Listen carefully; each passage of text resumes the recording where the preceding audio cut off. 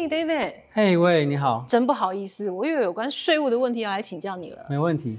我有一个朋友想要了解哦，就是肥爸跟肥咖条款跟报税之间是有关系的吧？对，它是有关系的，有关联的。那怎么样？他说好像两种这个条款跟他有没有记得申报税都会有这个关联，他不知道这个两个条款有什么不一样。OK， 那如果以 FBAR 来说的话，那如果你国外所有的 account 加起来超过1万美元，那你就需要申报。那如果以肥咖来说的话，是你所有资产如果你是 single 加起来超过7万5，那你就要申报，或者是你在这个年底的时候，12月31号最后一天超过5万美元，那你也是需要申报。那如果你是 married filing joint 的话，那就是10万、15万这样子。那如果他有时候其实是住在美国，有时候住在海外，这当中有什么限制吗？如果你是住在海外的话，它的这个额度会增加。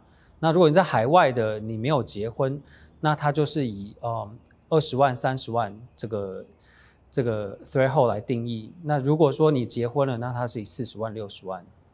那怎么定义抓他到底在美国住了几天，他是什么身份，这都有关联的吗？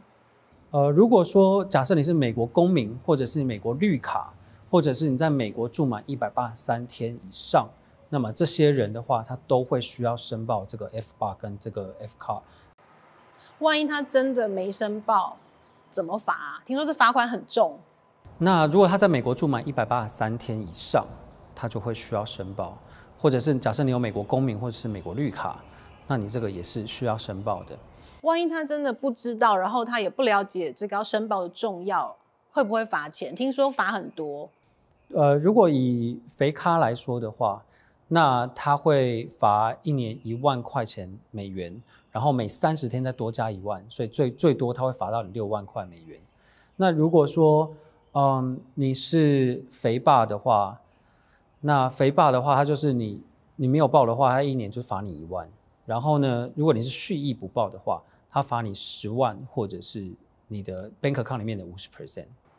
那如果有人不知道在报税的时候跟肥咖跟肥爸之间要申报这个状况的话，还可以补救吗？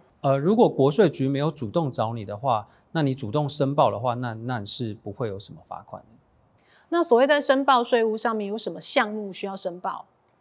一般来说就是说你的国外的这些 bank account， 那你都是需要申报。还有说假设你有国外的 life insurance 啦，它的现金价值啦，还有你的国外的这个 mutual fund 啦，在这些东西你都是必须要申报的。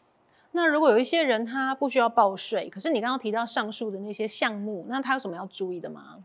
如果呢他今天他是不用报税的情况下，那这个肥咖它是跟着税表一起报上去，所以它如果不用报税的话，那它肥咖也是不需要申报的。但是呢，肥爸它还是需要申报，因为肥爸它是报给就是不是给 IRS， 它是报给一个叫 FATCA 的一个机构，所以它是一个独立的机构，所以它还是必须要申报这个你所有里面只要超过1万块美元，你的这个bank account 它还是都会需要申报。如果我们的身边有很多可能也是来来去去在美国还有这个海外做生意的朋友的话，相信这个提醒对你来说很重要。当你报税的时候，一定要注意肥咖跟肥爸之间的关联。今天非常谢谢 David 来到我们知识范，我们下次见。